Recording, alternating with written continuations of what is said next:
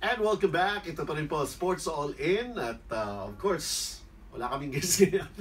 Dahil halo-halo sports tayo ngayon. Kami-kami lang muna rito.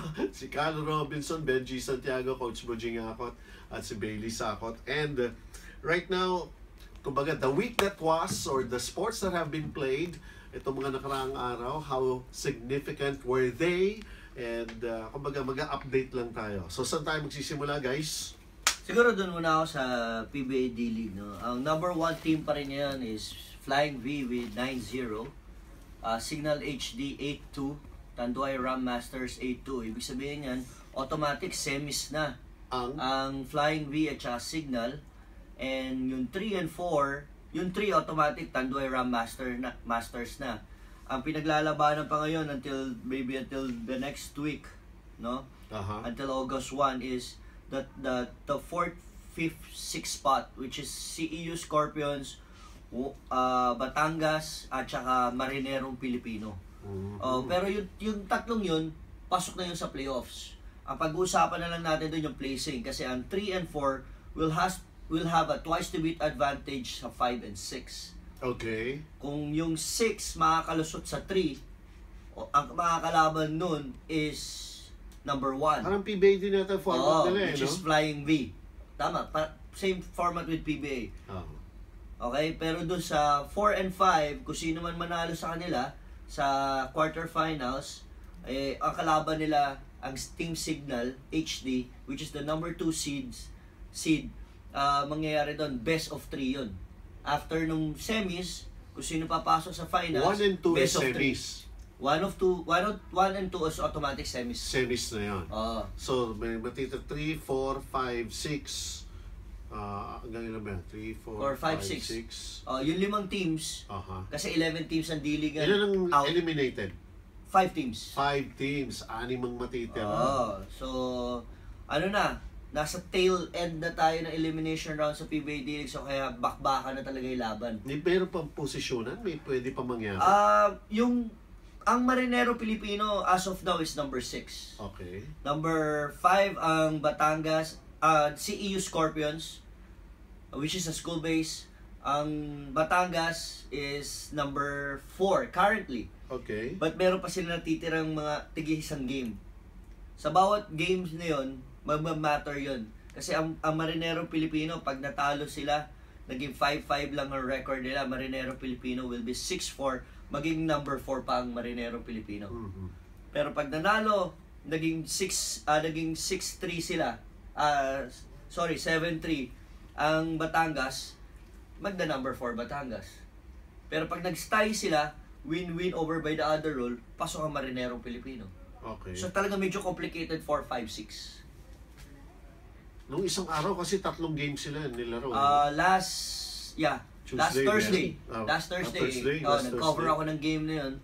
3 games, no? 1 game lang kinover ko. Marinero Pilipino versus AMA Online Education. Yun yan, na-seal na ng Marinero Pilipino ang playoff spot. Yung pagkapanalo nila sa AMA kasi meron na silang kartada na 6 and 4. Okay, that's for the PBA update. PBA D-League update. D-League, sa PBA, nakashoot na ba si James Yap? Live kami.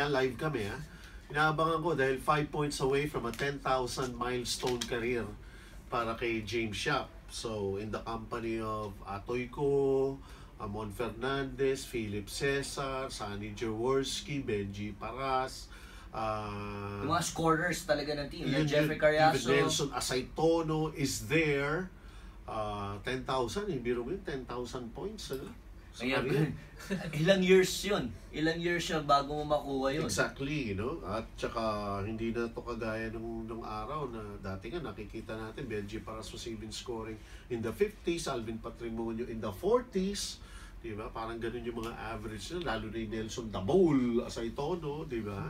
Playing for Pure Foods that time. Klase yun diba? So, yun yung inaabangan namin na pasok na naman si James siya pero nag-aabang pa rin kami rito. At saka ang tanong kasi dito nung araw, when you achieve a milestone sa yung career, halimbawa, yung 5,000, yung pang 5,000 points mo, pagka nadali mo na yun, titigil yung laro. Tapos i-award sa'yo yung bola. Oo. Ganon eh. Ngayon, Ganun pa rin ba? Ganun Coach, pa rin yun yung ba? question ko. Hindi ko nga alam May eh. mangyayari bang ceremony after first half?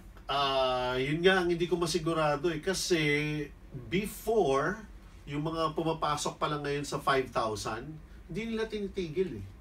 Sometimes they're given the recognition Halftime or end, no? in their next game na. In their next next game game. na. Oo, hindi mismo dun sa game na yun. Hindi nila dinidisrupt yung game para lang i-award sa'yo. Sabi nga, yung bola na pinang-shoot mo, Yun usually, yun ay Sa'yo na souvenir yun. mo. Sa'yo na yun. Yun ay eh, souvenir. diba?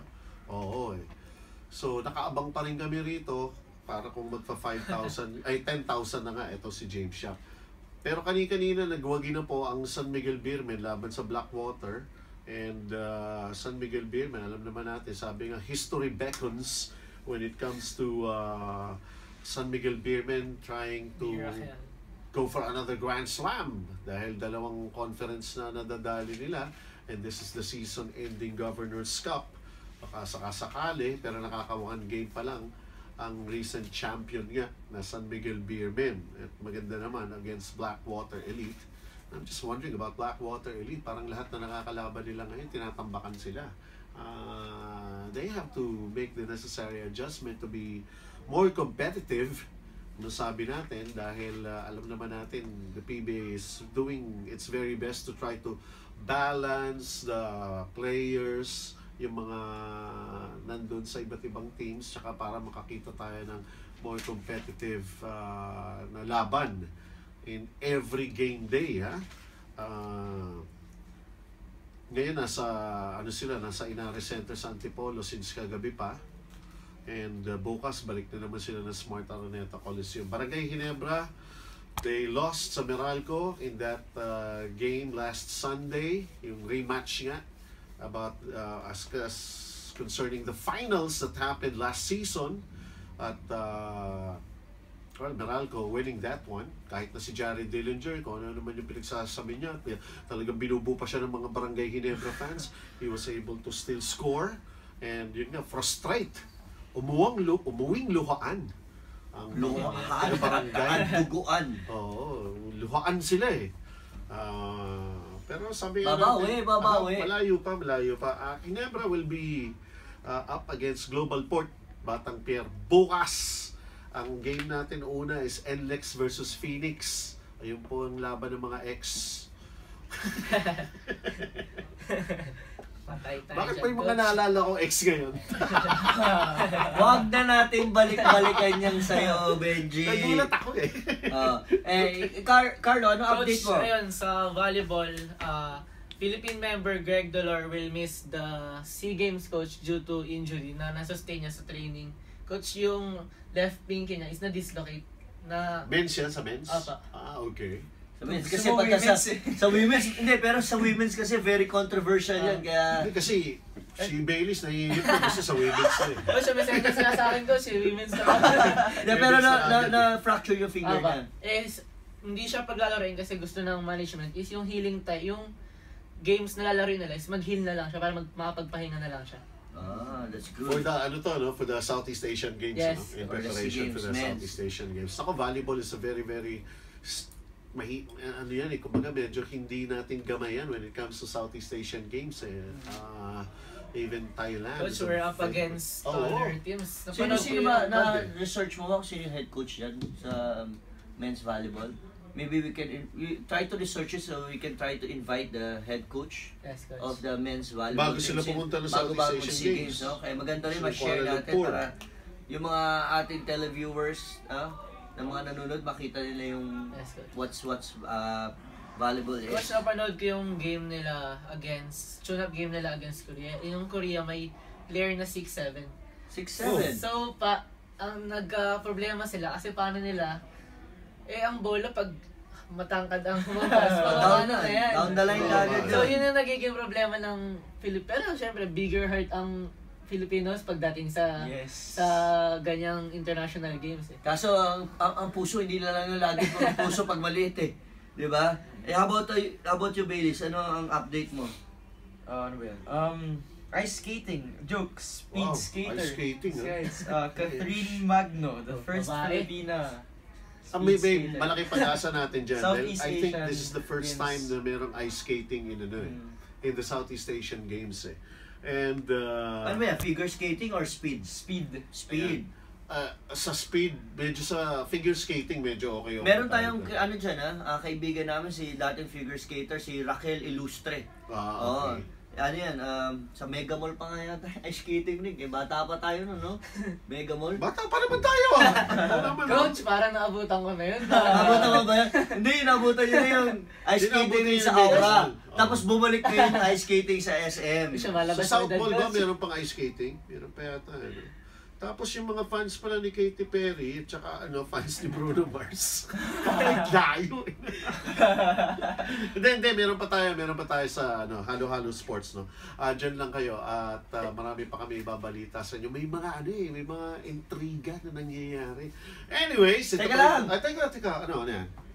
May shoutout na to my FEU boys. Please help Ate Glenda Macbelo, RR Pogoy, Mike Tolomia. Kailan kayo free sa SAI? Ayan na po, nagpa-plugging na si Coach si Glenda Villaflor. Yes. Kailan darating ang ating Gilas boys dito sa Sports All In? Malapit na yan. Malapit lang naman sila dito eh. Dyan lang yung sa wakwak eh. Kaso hindi mapapunta ni Glenda eh. Si Kasi Glenda po in busy, charge dyan. Busy, no? Sino pa? May shoutout pa tayo dyan? Marami, mamaya na natin balikan. Kasi sige. nandiyan na rin yung ating guest, si Coach Mike Cruz ng Crossover Canada at saka si Robert Ocampo ng Benil Blazers. Okay. Pero, galing sa Canada yun. Ni-recruit from the Dreamers League. Nasubaybayan siya hanggang na-recruit na siya ng Benil. Nila T.Y. Tang, Coach T.Y. Tang. Ayan, so, kung fans po kayo ni Bruno Mars o ni Katy Perry. Anyway, magbabalik pa rin po ang Sports All In, #SAI.